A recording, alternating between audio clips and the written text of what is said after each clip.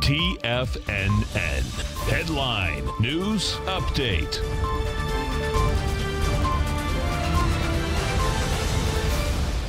Good afternoon, folks. Steve Rhodes coming to you live from the shores of sunny Delray Beach, Florida. This is your 2 p.m. update. And currently got all the U.S. indices trading lower. The Dow off by 109, the S&P down 11, NASDAQ 100 off 80, Russell's down 24, semis are off 52, trannies down 85, New York Stock Exchange is off 76 points, 74 points out here.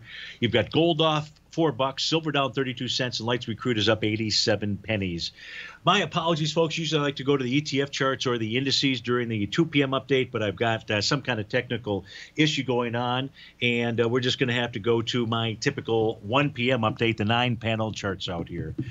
So let's do this. What do we know?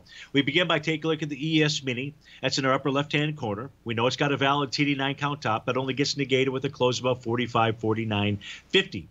Price has pulled back and has tested and has held support. And that support level is the top of its daily profile, 44.98.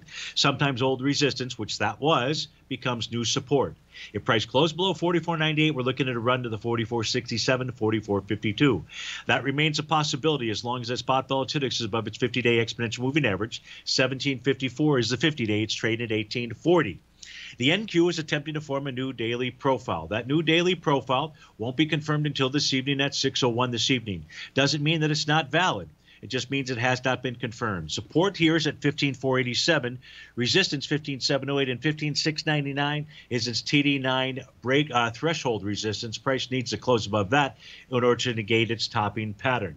If we go take a look at the U.S. dollar index, it's made its move up to the top of its bullish structured daily profile. We looked at that during the last hour. In the last segment, we see that price is below its oscillator and change line, and the euro has tested and rejected its oscillator and change line. This suggests that the U.S. dollar index could pull back or should pull back to 92.35 or 92.07.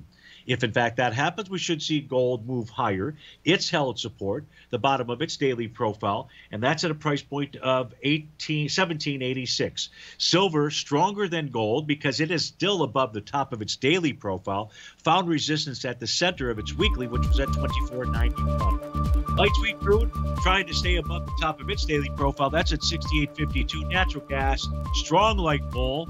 And the 30-year Treasury just consolidating sideways. It has been for a couple of months out here. Folks, stay tuned for David White. The Power Trading Hour is up next. Have a wonderful Wednesday. I'll look forward to seeing you tomorrow at 1 o'clock. Take care.